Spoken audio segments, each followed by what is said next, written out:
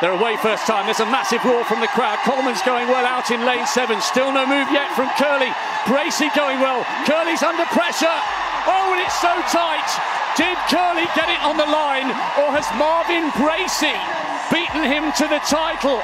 I think Kerley might have just done it. Kerley's done it. What a moment for the 400-meter man.